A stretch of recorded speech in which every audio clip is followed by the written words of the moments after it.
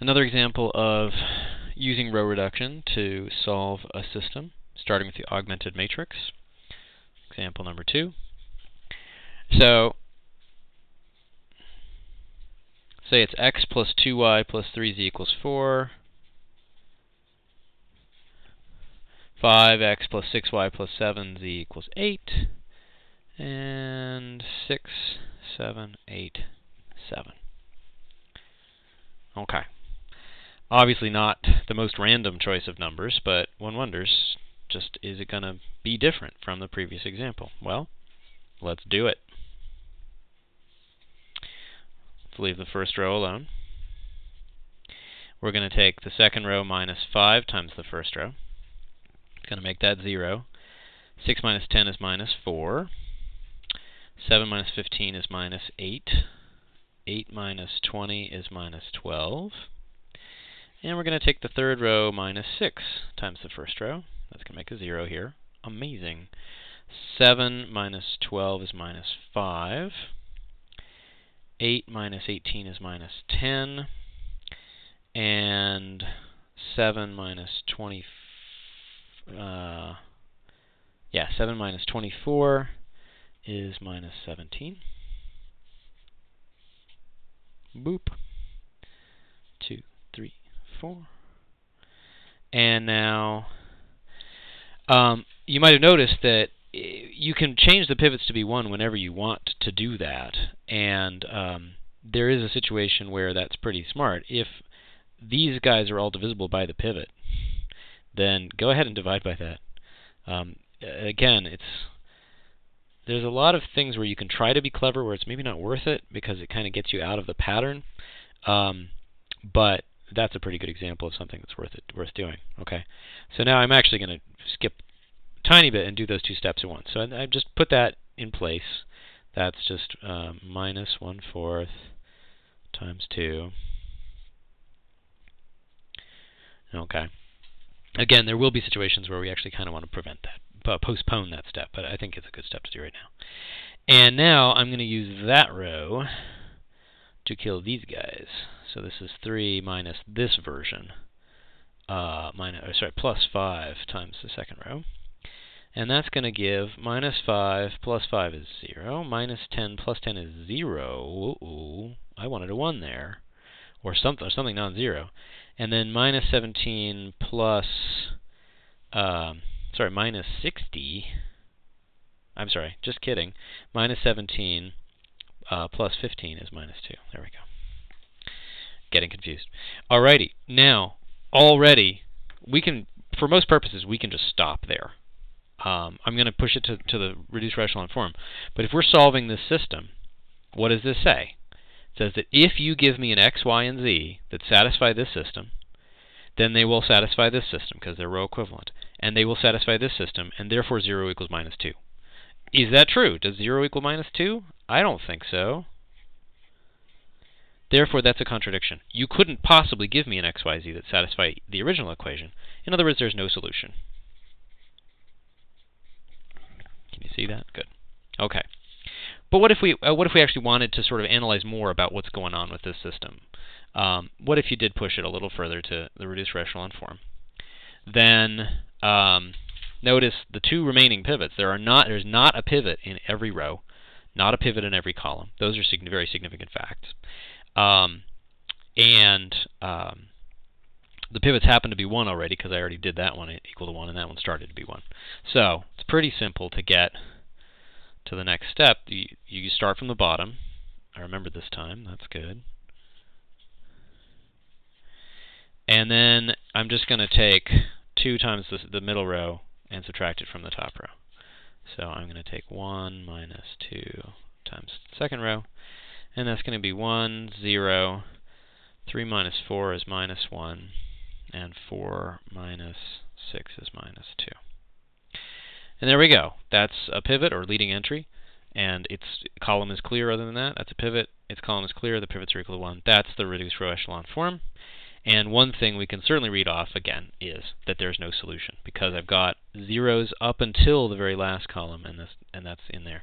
One way to say it is that you can actually say that's a pivot if you include this column as sort of a part of the full matrix, you say, oh, that's the pivot. And the way you say it that way is, I do not want a pivot to end up in the last column, because that's going to end up saying 0 equals a non-zero number. By definition, a pivot has to be non-zero. A leading entry has to be non-zero. And here we have a leading entry that's in the wrong place. Okay, one more example.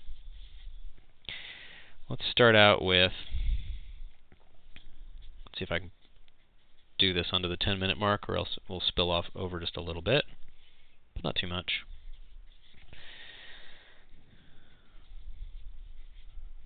Okay, let's go to town here. Subtract twice the first row, so I get 0. 4 minus 6 is minus 2. 6 minus 5, 6 minus 10 rather is minus 4. 8 minus 14 is minus 6. Subtract 3 times the first row from this bottom row. That's 0. 5 minus 9 is minus 4. 7 minus 15 is minus 8. And 9 minus 21 is minus 12. You might notice something already. Push that up so you can definitely see it. Okay. Let's squeeze it in here. Rewrite the first 2 rows real quick. And I just subtract twice this row from the bottom row, and it all cancels out. That is a very interesting case. Let me put it over here. We can go ahead and push to the reducible echelon form. A lot of people tend to see the 0 equals 0 and say, that's also weird and disturbing, therefore there's no solution. But 0 equals 0 is a true fact, as opposed to 0 equals minus 2, which is a false fact. So, hence not a fact, I guess. A falsehood. So this is just saying that secretly, these equations weren't really 3 independent conditions to put on x, y, and z. What it really, another way to say this, we might not be able to talk about this in the time we have, is that this equation, 3x plus 5y plus 7z equals 9, is a logical consequence of these 2 equations. And in fact, if you look at the steps we did, we could basically unpack that and see how this equation can be built out of just scalar multiplying and adding these 2 equations. And so really this was 2 equations and 3 unknowns in disguise. And now we just have rewritten it as equivalent equations where it's much more obvious that it's really just 2 equations and 3 unknowns. Now, I'm just going to make that pivot equal to 1. Now there really is, honest to God, no pivot in the last row, period. No matter how you interpret that, no matter what you think of the last column. And there's very little to do. There's only 1 entry that I need to kill. Start writing from the bottom now. And 3, so I'm going to subtract 3 times that bottom row. I'm going to get 0, of course. 5 minus 6 is minus 1. 7 minus 6 is 1. And then the question is, what do we do with this? What does this mean? And remember, it means this is the simplest possible way to write an equivalent system to the original thing. It's x minus z equals 1, y plus 2z equals 3. So when I write those down, I get x, I'm going to leave a gap to indicate that there's no y there. X minus z equals 1, y plus 2z equals 3. And that indicates to me that I can choose z to be anything I want. And what's going on there is that I look at the row of zeros, or what I do is I look at the columns, and the x column, that's the first column, has a pivot in it. That's not a free variable. That's a leading variable or a bound variable. Lots of synonyms for that. The y variable is not free, but the z variable is. If there's no pivot in that column, it's a free variable, and you just get to choose it arbitrarily. And then you just put everything else on the other side. That's going to be 1 plus z, and y equals 3 plus 2z. And of course, z is just itself. And so I get, let's see if I can squeeze this in.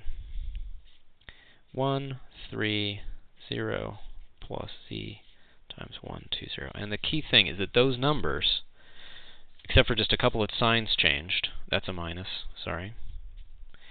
These signs here, these things here, show up here, with a sign change, and these show up identical verbatim here. Okay, gotta stop.